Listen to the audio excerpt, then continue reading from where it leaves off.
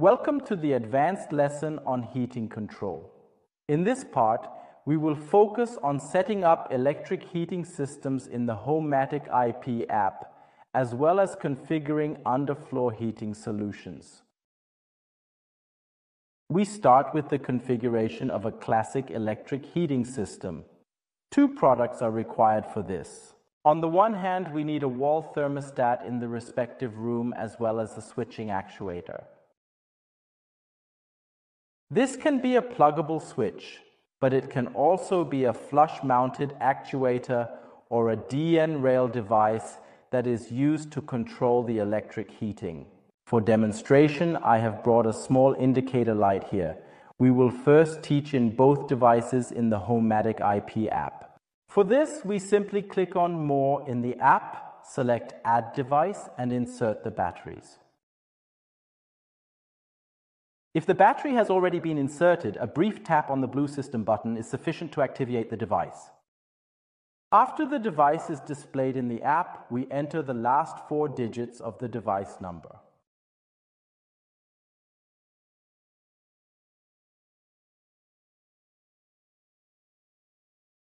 And confirm it by clicking Continue.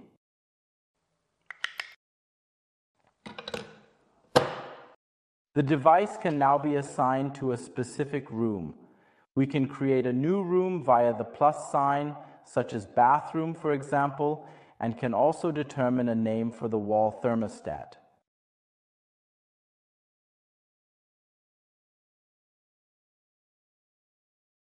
The device is now fully set up. By clicking Done, we complete the pairing process and can now analyze the parameters of the bathroom via the home screen. We have the target temperature, the actual temperature, and the humidity as well, that is indicated for the room. The second step is now setting up a switching actuator that is used to control the electric heating. For this purpose, we use a pluggable switch meter in this case. Click on More, select Add Device, and supply the device with power. The device appears after a short time in the device search and can then be set up by entering the serial number.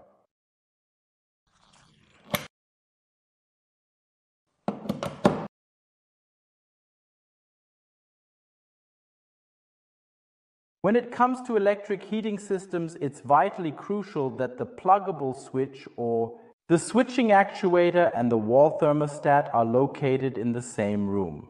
That's why we select the bathroom as well and just enter a different name for the pluggable switch and meter, such as electric heating,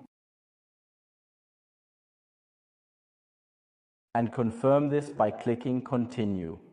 In the last step, we are asked to select a solution for our pluggable switch, our chosen switching actuator. Here we select the climate control option.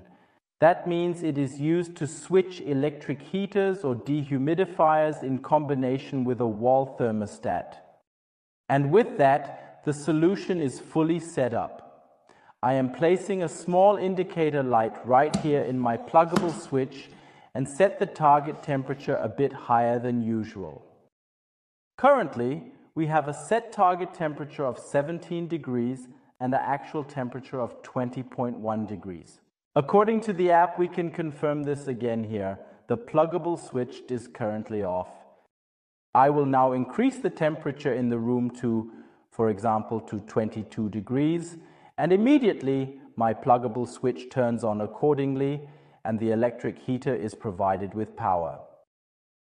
Now that we have implemented an electric heating solution, we will focus on the underfloor heating solution in the second part.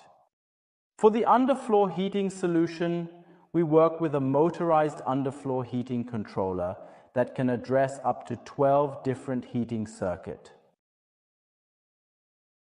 For the setup, we also need to have a wall thermostat installed in each room, as well as a corresponding output from our underfloor heating controller for each heating cycle. We start with the setup of a wall thermostat. Here again, I press the system button on the device, enter the device number and confirm it.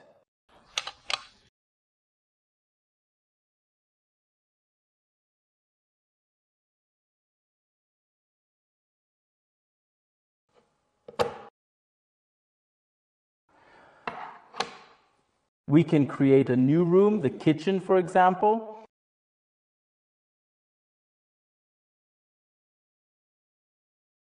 and continue.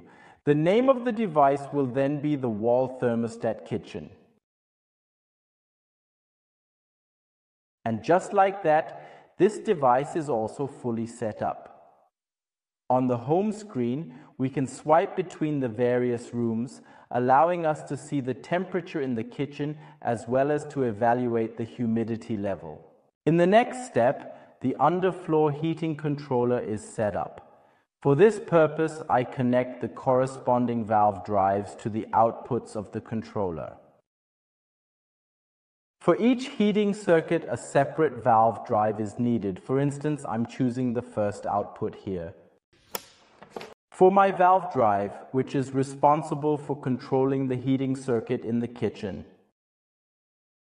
Similarly, we need to connect the power supply. For this purpose, there is a corresponding connection facility on the bottom side.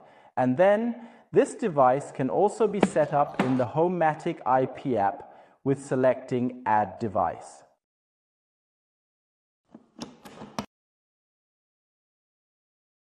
After the device is displayed in the app, we are asked to enter and confirm the device number of this underfloor heating controller again.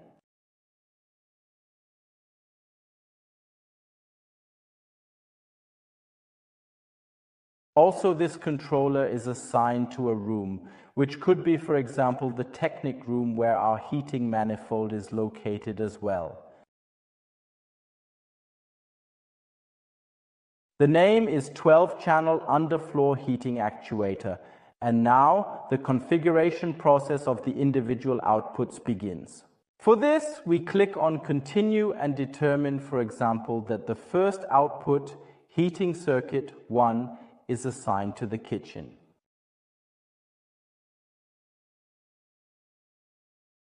If we continue, we can then also choose an appropriate name, for example, heating circuit kitchen, and confirm it by clicking Continue. With done, we complete the assignment. Additional outputs, if they have been connected, can also be assigned here. Simply select the corresponding output and assign it to a room.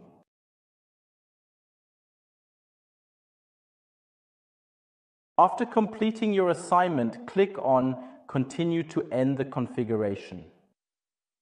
Now, our wall thermostat in the kitchen autonomously controls output 1 of our underfloor heating controller with a direct connection without an access point in between or the necessity for an internet connection.